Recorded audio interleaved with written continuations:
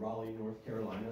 I work with Cisco, and I'm in sales enablement with a focus on digital platforms. I have been creating content pretty much my entire career, which now spans over 42 years in telecom. And basically, I've done everything from service description documents to installation manuals, and now I have a focus on sales proposals and own the sales proposal team. So we're going to talk today a little bit about a solution that Jackson and the Stilo team, along with Cisco, pulled together back in 2021. And it had to do with how we could automate those and make them hyper-personalized. So that's what the focus of this session is on. And we're looking forward to sharing all that with you. Just a little background on myself. I'm a husband, a father, a grandfather. I'm so proud of this little 7-year-old grandchild now. And actually, my passion is music and electronics. I originally played the Led Zeppelin because I really like, I play in a Led Zeppelin tribute band, so I'm originally a musician, and I had that need for electronics in order to keep everything working, the amplifiers, the sound, and all that good stuff. So that's how I ended up in telecom eventually. But yeah, both of the companies that I worked for were major disruptors in their industries. So with Nortel, basically, we took what used to be a bunch of relays and step switches, and if you remember when you made dial a telephone call and you got all those clicks to the other end, those were step switches. What Nortel brought to the table was a whole digital platform, which allowed us to introduce features like call waiting, call forwarding, touch tone dialing, voicemail, all that good stuff was evolved from that digital platform that we introduced. With Cisco, again, not necessarily as much a disruptor, but an innovator, they brought to the table the ability to communicate with our little brand new desktop computers that we all were starting to show up on our desks. Like, I had a Macintosh, which is, I don't know if everyone knows that a Macintosh is actually an apple. So that's the name of an apple that you get from the orchard. But anyway, the Macintosh computer, one of the Stanford professors wanted to be able to communicate with his wife in other buildings around the campus, and actually he created the first email system using a router that he built. That was the beginning of Cisco. The routing, the switching, and all that still remains today as our stronghold in the industry. We are a heavy security provider now as well. And my last plug on where I worked, Cisco just won for the 3rd year in a row the #1 place for employees to work in the country, 3 years running. And a lot of that has to do with our mission is to provide inclusivity for all people. And with that, we do that through communications. And just a quick fun fact, 70% of the world's population will be connected wirelessly by the end of this year. So that is a heck of a lot of a major milestone that we've accomplished just in the recent years. So I want to give Jackson a chance to introduce himself. Jackson Klein, Stilo. Okay, well, how can I do that after you? But I'll try. So my name is Jackson. I am actually new to this industry. This is the 2nd time I'm attending ConVEx. First time was last year. It's first time presenting here, so be gentle. I joined Stilo to work with Brian, our CEO, and I felt like I came from the telecom industry. I was working with silicon photonics. That is a thing, optical circuits, modeling that, and owning those products. But by owning those products, I had the software engineering background. You also have to own the documents. You have to own the knowledge base. So I work with technical writers. I work with subject matter experts. At a certain point, I was one of them. Again, don't hold that against me. I was using FrameMaker when I had to, help a manual. So working with documentation and with a background in software engineering, reuse is a big deal. Reusing technical debt. That's all you care about. And when I learned data, that's it. You got reuse. You got ways to avoid technical debt. So it's perfection. So when I joined the company to work with Brian, which is kind of walk away from my previous life, I felt like a child on a toy store. And actually, February we bought the toy store. I own the nice. Toys. So I'll make sure I don't break them. That's the thing. Originally, I was not supposed to be here doing this presentation. I'm happy to be here. And what we did actually is a small part in a large puzzle, a little piece of a large puzzle that Cisco had the vision. And we tried, in the process to help you realize that. Small but very important part. Thank you. Yeah, thank you, Jackson.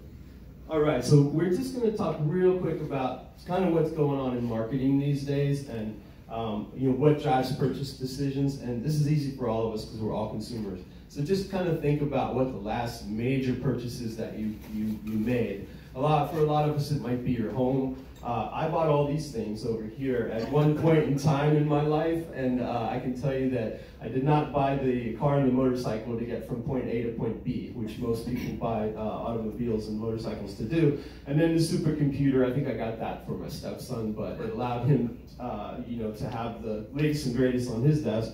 And then I never really needed a bunch of compressed air in a can in my garage, but I wanted to go ahead and get one because I knew the value I could get from having that and those tools that go along with them. So I don't know if, okay, there we go. So basically the point I want to make is that we're not buying products anymore. We're buying experiences, and we're buying the value that we can see from those purchases.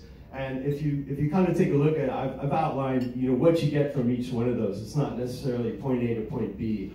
I like the Harley example because they sell freedom, and they sell the ability to get out on the open road on a loud, powerful machine and escape reality, right? And you will find that they charge a great deal of money to do that. But same thing with the Corvette or any high-speed, thrilling, great driving experience, high performance, you get a lot of heads turning your way, and that sort of thing. So it's you're selling that, and we as sellers at Cisco, we said to ourselves, well, how do we meet our customers, where that value they'll see, and they don't just see the product? Because as soon as you start comparing products, they immediately go to the price, right? That's just what we all do as well as consumers. You're going to go straight to the price and start to back up from there and find out, hey, what is the value of the product that you're purchasing, and what are the features? And that's how we all used to sell. We all used to say, this is my product, these are the features of my product, and this is the price. We very rarely ever got to talk about, hey, how is this product going to impact you in your daily lives or at your business?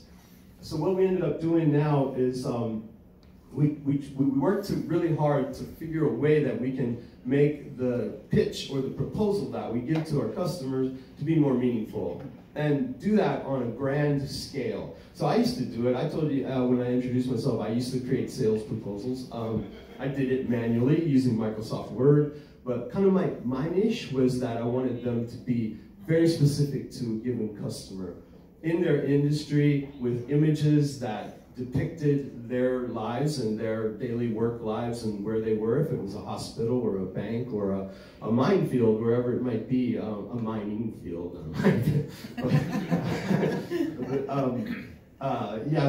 So what we set out to do was create custom sales proposals at scale, tailored specifically to our customers, and include solution level proposals versus just single product. So you can see I included the Amazon logo down there just because so many of us have that on a daily basis as a consumption and a marketing model that we deal with every day. And you kind of know that Amazon knows when your running shoes are wearing out because they pitch you a new pair. They kind of keep track of all that, and they know that you're into certain sports or into maybe it might be upgrading things in your home, remodeling, that sort of thing, and you keep getting those products pitched to you. So what we wanted to do was figure out, hey, how can we do that at scale? So just step back real quick, what we had. This is what we had before. We are going to show you what we have now. But we had a library of 300 sales proposals. They were very generic, and they actually had yellow highlighting where the account manager or the salesperson had to put in the account name, and also if we were selling through a partner, they had to put in the partner name manually. Now it's easy through a find and replace, so that's not really the point, but they did have to do that. But what they are is they're single product focused, so there's only one product in there. If you want to sell two products together, the account manager had to bash those together in Microsoft Word themselves. They're also very generic from an industry standpoint. They're always going to just say, your business or your locations or your users. They're not going to spell out anything to do with the particular types of users that we're talking about. So that's where we were. And one size fits most, right? I don't think so.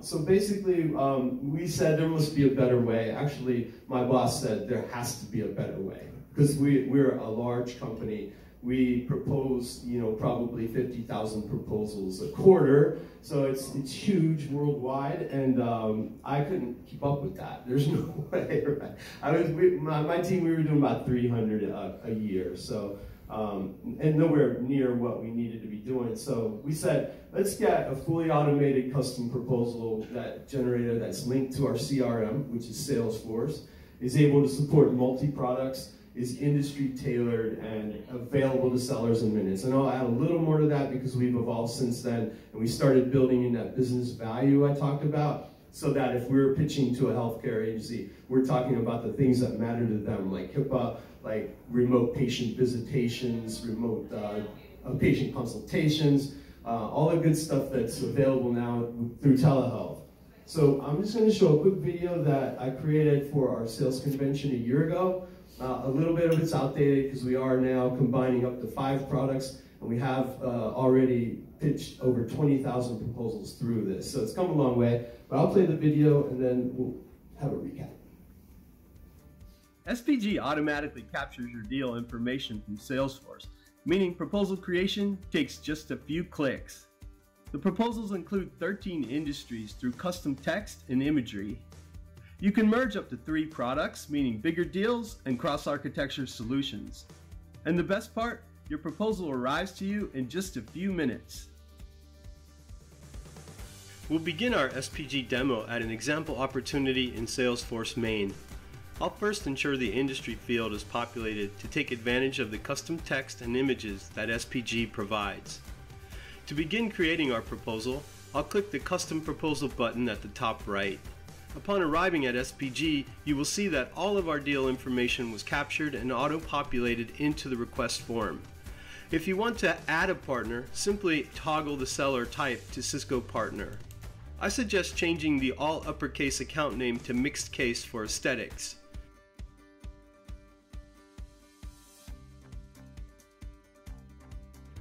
You can also change the proposal type to Executive Summary if you need a lighter version with more high-level content for a BDM audience.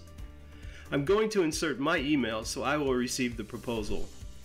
To pick our products, I can scroll through the drop-down menu and select up to 3, or I can simply type a few letters of the product name and I'll be provided applicable choices. For this demo, we'll select Cisco WebEx and Cisco Duo. The title is auto-populated with the product names, but you can modify it or shorten it if you want. Now that I've completed our proposal request, I'll select Create Proposal. You now arrive at your very own My Proposal Request page, which provides a history of your requests. A welcome window lets you know you will soon receive your proposal via email and also provides the email address of our SPG support team. You can close this window. The status indicator for the proposal we just requested is showing in progress, but it will soon update to success and the proposal will arrive to my email inbox. 3 minutes later, our request is indicating success and our proposal has arrived. Open the attached Microsoft Word proposal and review the document. On the title page, double-check the spelling of your customer and partner names. If needed, update your disclaimer to include any relevant contractual requirements. A custom active table of contents is provided, which can be used to navigate the proposal if desired. An industry-related banner image is provided on the first page, and for multi-product proposals, an introduction is provided that explains the proposal is a solution offer. A good balance of text and imagery has been provided along with industry-related content. Note that the content for your product selections has been merged throughout the document to flow seamlessly. New case studies and testimonials have been developed which provide images to accentuate this critical messaging. If you need to modify your request, for example with a new date, or change the product selections, simply click on the pen icon on the left at your request page to make your revisions and resubmit your request.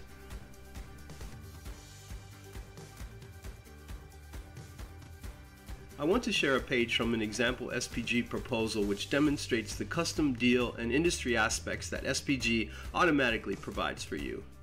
The deal information captured from Salesforce is highlighted in blue, and user and location industry text, in this case healthcare, is highlighted in green. Our partner's name is included throughout the document and also on every page in the footer. Of course, the highlighting is only for this demo. Your proposal will not include highlights. SPG is available to sellers and partners at no cost. You can access it from anywhere at any time. For partners or non-Salesforce main sellers, you can access SPG directly by typing spg.cisco.com into your browser. SPG includes the latest Cisco products and solutions with constantly refreshed, fully branded content.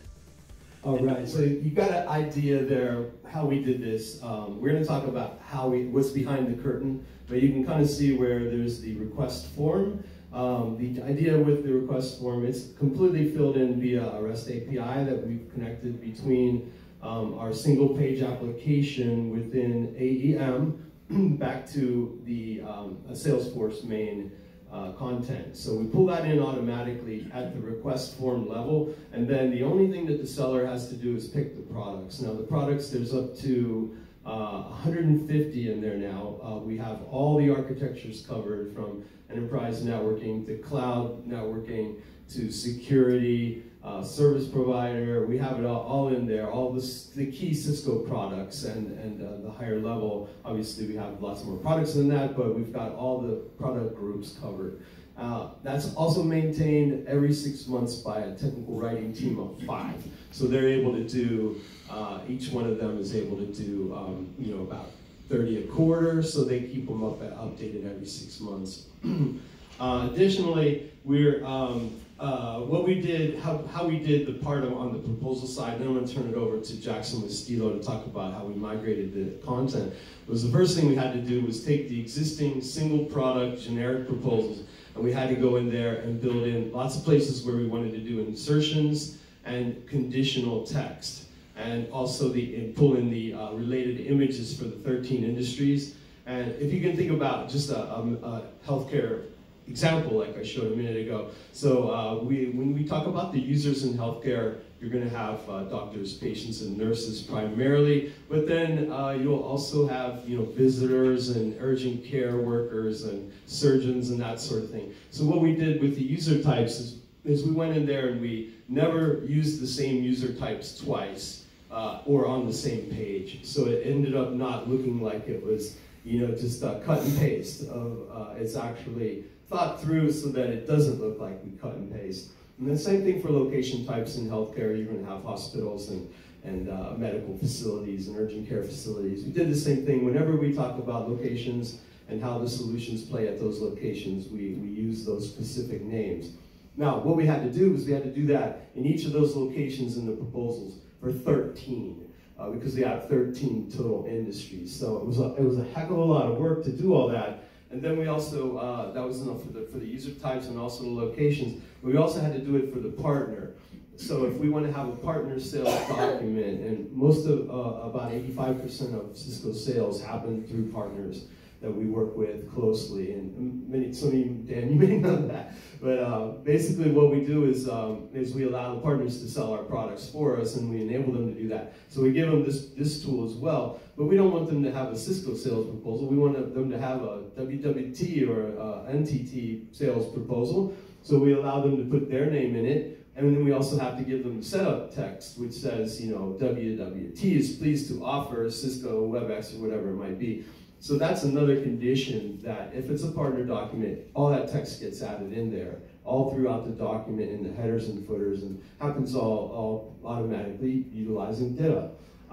Additionally, the case studies and testimonials are linked by the industry as well. So we're not giving an example of something that we did for a petroleum customer to a hospital. So we want those to land, because actually we feel like the case study and testimonial content is some of the most used information for executives. They want to really see who else is using this product in my industry and how did it benefit them. So we feel like that's truly important.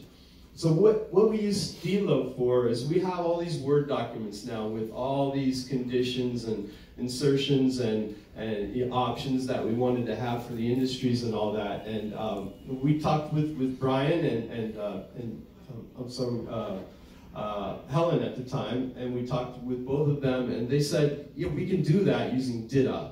And so what we did was we worked with our IT team and basically built a template in Word that would then be able to be put into the migrate tool, and when it came out the other end, it would include all the stuff that we needed to include in there. And I just mentioned Helen at the very bottom there. She had a I can do that attitude, and it was an amazing help to this project. So Jackson, you want to take it from there? Excellent. Thank you. Okay, so how we were able to help Cisco in this case to bring their vision to reality as far as within the scope of the migration? Well, we use Stilo Migrate. Now, again, I mentioned before my background is software engineering, so we love requirements, and we got those requirements in a high level as you've seen in the previous slide. We had the templates, which is basically the content, the source content, the input documents. And so why this is important? Because migrate is all about rules, about defining rules, about bending rules, but that's also important. So if you look at a document, when you import that into the system, we extract all the paragraphs, all the text that there is, and paragraphs can be breaking into different spans. But the beauty is, we also import every single property of that paragraph. For example, what's the style, what's the font size, what's the color, what happens before, what happened after that paragraph or that text.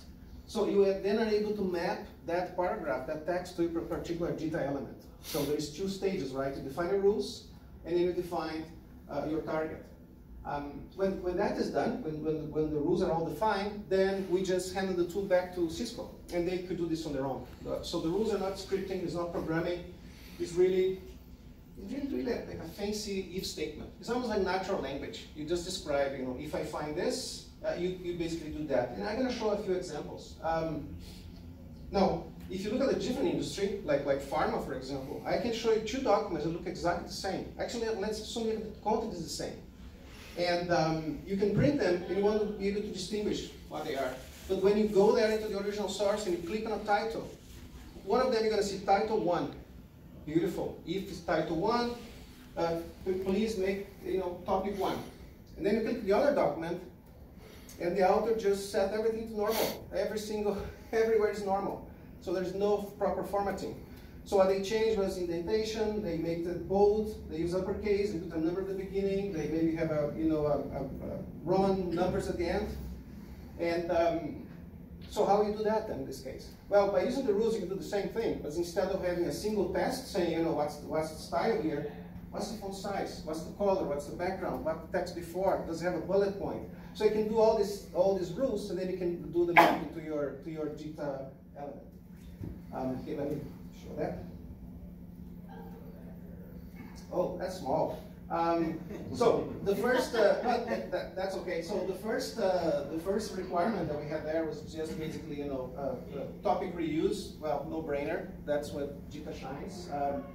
And then we are supposed to then break the segments by topic. And the first test we did is to make sure that was the right style. The documents were well formatted, so I'm not going to compare your work with the pharma industry in this case. So they were well formatted. And then we were able to test, for example, does it have angle brackets? You cannot have angle brackets because angle brackets were used for placeholders for the customer's name and email and so on. So we have to test, okay, it has the right title, it doesn't have angle brackets, and we want to extract the title so you can use it as a topic name, or you can use it as a file name. It's going to be then placed in your data map, for example. So that was the first step. And we can also check for content. So you have that paragraph, you can actually check for a string.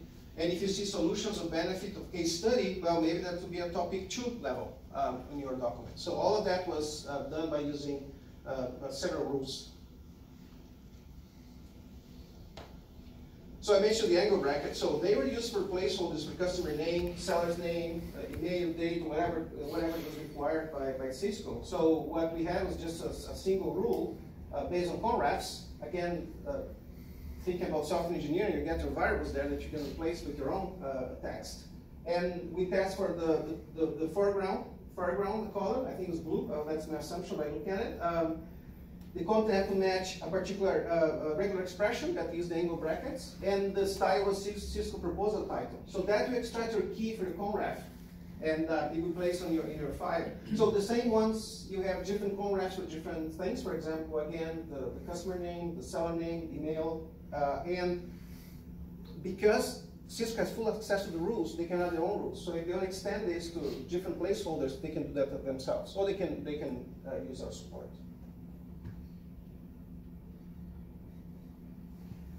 This is the same for the partner and for the partner name. So there's a condition, and in this case, we didn't use regular expressions. We just use if the content starts with angle brackets, if the foreground color is this, if it ends with angle brackets, if there's no text preceding, after, or before, and basically again, you create another rule that allows you to define this context based on the partner name. And finally, this is the fun one.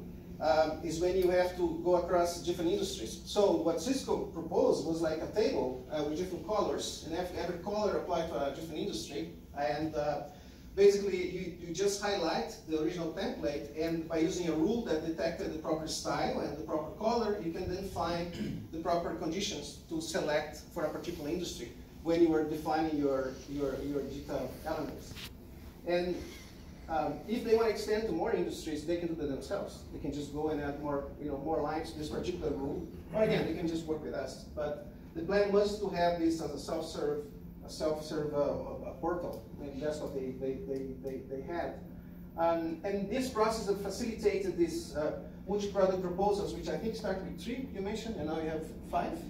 Correct. Yeah. So to be honest, we haven't done this. We just enable them, because the document only comes to life at the last stage, right? That's when everything's assembled. We have all the topics. Yeah. So, well, we give all the JIT-XML, but they are the ones that at the end all the assembly of the final documents. And I'll pass the word back to you. All right. Thanks, Jackson. You're welcome. I appreciate it. Yeah, so that's where the heavy lifting was, obviously, in creating all those user types and all those location types, and then spreading them throughout the documents so that it was a meaningful interaction with the reader, in this case, the customer. So this is kind of like what's behind the curtain from a technical standpoint, how we did this. So you can see we've got the API at the top from Salesforce over to the desktop or the mobile device that's being used to access the actual SPG platform that you saw. That particular page that you saw is a single page application based in AEM. So that's what we're interacting with, and basically capturing that information and populating that, that single page application. From there, we use a MongoDB for the Mongo database for accessing that information and pulling that content together, because like we did, what the structured authoring is, we segmented the proposals into like pieces. So we had, in the front end, we had introduction, then we went with the business value benefits. We talked about some of the advantages of why Cisco type information for that given product, and then we went into the case studies, testimonials, more details, and then components. So each one of those pieces of the structure exist for those given products, but then we had to go about how do we combine these now into a meaningful way. So we had 2 options. One was we can present everything with product A, followed by everything with product B, followed by everything with product C, and we felt like that didn't really meet our needs because we could easily do that. This we wanted to make more difficult for IT. I'm just joking. But you can imagine the difficulty now to take those topics and begin to merge them into like piece parts. So when you pick 5 proposals, and lots of people pick 5 products when they're doing these, just I think just to try to break it. But luckily the platform is amazingly stable. It can handle it, and it gets them done, and I mentioned in the video, it gets them done in 2 to 3 minutes, and all this happens in that span of time, as well as the delivery of the proposal. But basically, we took each one of those 5 product piece parts, and put them into logical areas so it makes sense to the reader. If I only want to read about the case studies and testimonials, I can find them all in one place for all 5 products. So that's the way we ended up doing that. We also use Kafka for the first in, first out queue. So you saw where the proposal was in an in-progress state and then it transformed over to success. If you can imagine, maybe 50 of these being all, requested at one time, we needed to have that ability to queue those requests.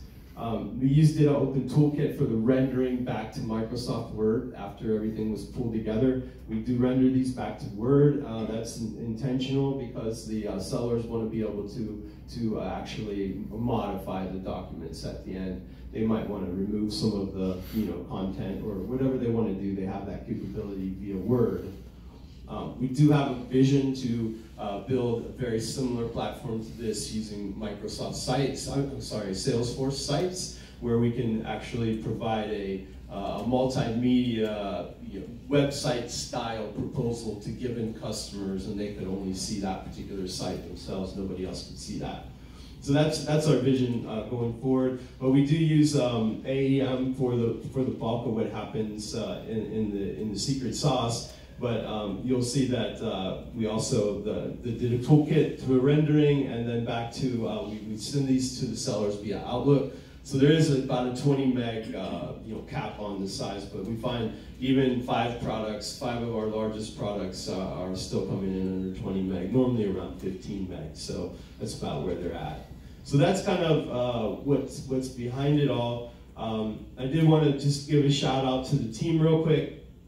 My ex-director, Pete Stamos, was the person that got behind this. It was kind of like an idea I had for a lot of years, and only it took somebody to believe in it and take the leap, because we were getting about 10,000 uses of those proposal library templates per quarter.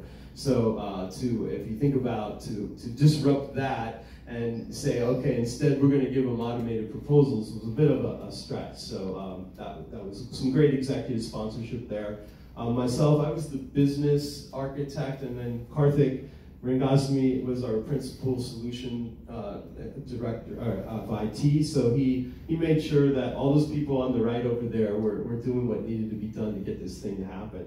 Over here at Stilo, Brian Tipper and obviously Jackson Klein and Helen was amazing specialist of the data portion of this particular project, and we have nothing but great things to say about Helen. We do have some rather disturbing news about Helen. You can see that this is Helen's obituary. She was supposed to be here today with me. Jackson is here in her place, but Helen passed away about 10 weeks ago. So I know she was a member of this community and attended every one of these conferences. I spoke with Dawn this morning, and she had just found out as well. So this is fairly recent news, and she was a key contributor. Never said can't do that. It was always the can-do attitude. So and if you read on, you can find this in our package that Helen had left behind her husband and her children, and a legacy of service to many areas. So if we could just have a quick moment of silence for Helen, appreciate that.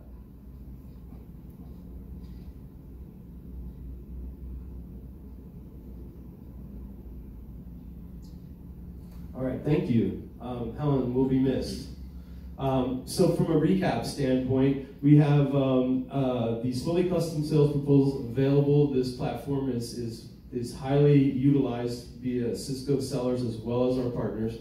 We created over 20,000 of them to date. This got implemented in mid-2021, so we're coming up on almost 2 years. So we're still getting the word out about this platform. It's hard to communicate to all of our partners, especially because they're all around the world, and as they find out about it, they just start pounding it hard, and we love that. I get to see almost all of these that get created. I can't keep up with looking at all of them, but if I see one I hadn't seen before, some weird combination or whatever, I go and I look at it and see, make sure everything's populating as it should. But you can imagine there's a heck of a mapping legacy that goes into this. And instead of if someone comes in and requests the same 3 products in the same order, we just go to that MongoDB and we grab that previous map. We don't rebuild it every time. But if all new requests that haven't been seen before, we'll build those on the spot. Takes another 30 seconds, but we save time by leveraging those maps that are already existing and save obviously server space. I think at this point we're pretty much at the point of taking questions. So if anyone has any questions, we're open to Jackson and I telling you what we know about it if we haven't already. But we'd be happy. Yeah, great presentation. Thank you. From the financial perspective and the ROI, I mean, can you share? I mean, getting executives. It sounds great that getting executive support is, of course, critical. Can you share like dollars, or you shared some time savings from the ROI? Of course. So I think from a subjective standpoint, the value in the meeting our customers where they are in their industry was a no-brainer with regards to getting the money to fund this. We didn't build this based upon a projected ROI, but we have seen some since. But the project was a $200,000 price tag on this to make it happen. You saw there was a number of people involved. Most of those IT people are contractors that, they come on board or they're already on board, but they have to be funded. So we funded those contractors. We also funded the Stilo cost for the migrations.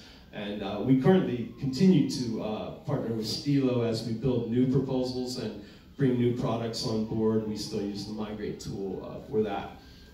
As far as the ROI, what we saw right out of the chute, Dan, we went from 300 to 150 proposal templates. The way we were able to do that was we had pretty much emulated the entire library for our partners.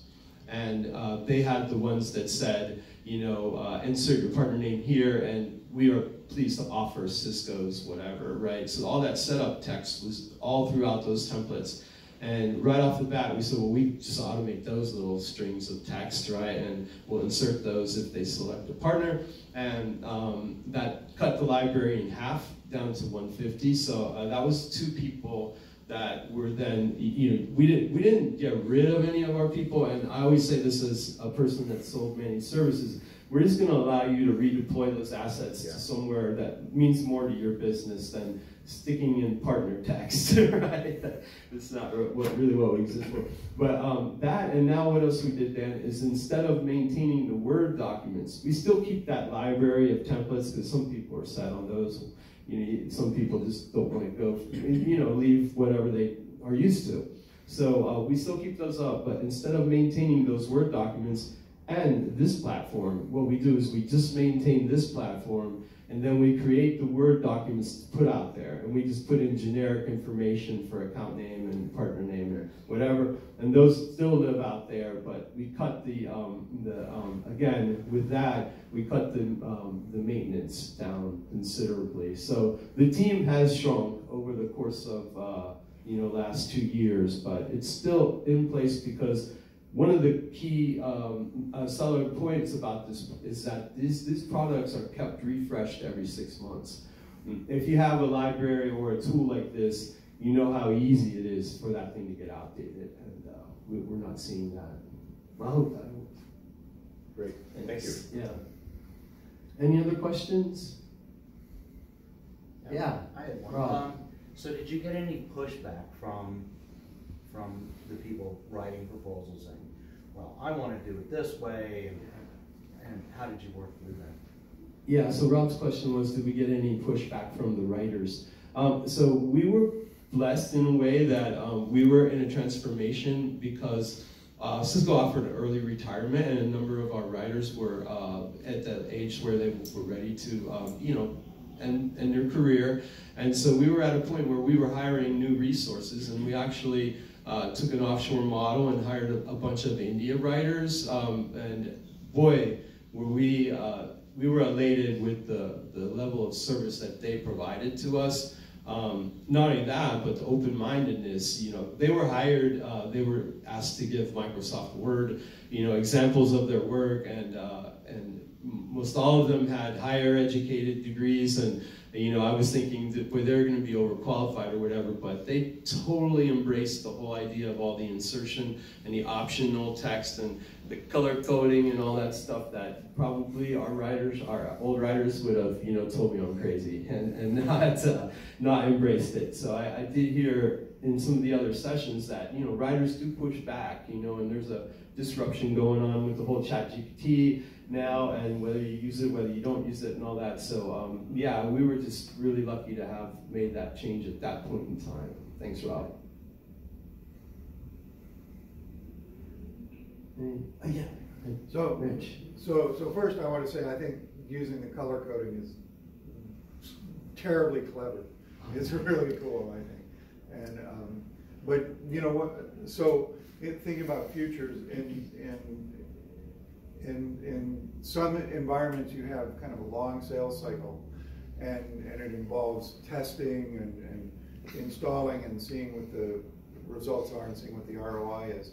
And generally you can pull out the diagnostic data and then kind of, and I've seen salespeople have to go through kind of processing that data and then turning that around into contents in this kind of proposal.